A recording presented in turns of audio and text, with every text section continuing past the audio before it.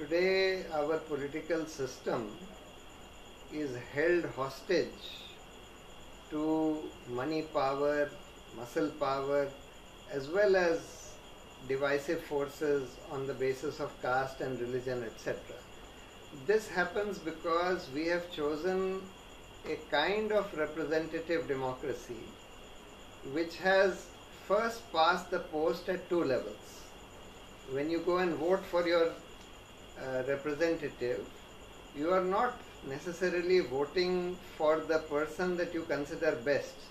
You are voting for the person that you consider less harmful from amongst those who you think have any chance of being elected. And the persons who appear to have any chance of being elected is largely determined by the visibility of those candidates, which is largely on the basis of advertising, which is by money power. So that is why money plays a very important role in elections. Secondly, there is also a great temptation on the part of the candidates and their political parties to use divisive tactics in order to divide people on caste lines, religious lines, etc., in order to get the support en bloc of one caste or one religious community. Secondly, there is a first past the post even at the level of government formation, where the party which gets the maximum number of seats, which gets a majority of the seats, forms the government and the other parties count. This also leads to a situation where people do not vote for the best candidates or even the best parties. They vote for the least harmful, what they consider the least harmful among those parties who have any chance of coming to power.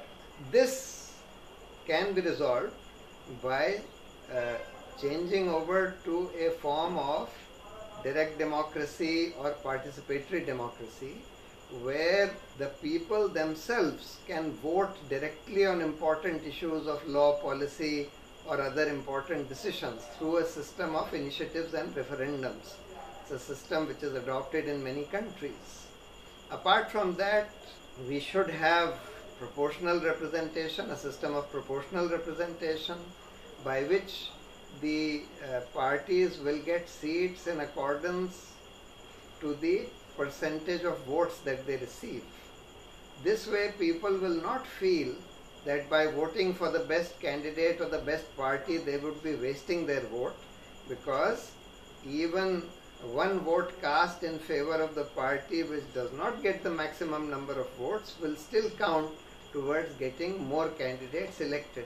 So money power unfortunately has come to play a very important role, as a result of which parties come to power on the basis of money, and then after coming to power they try and make money by misusing their power and authority.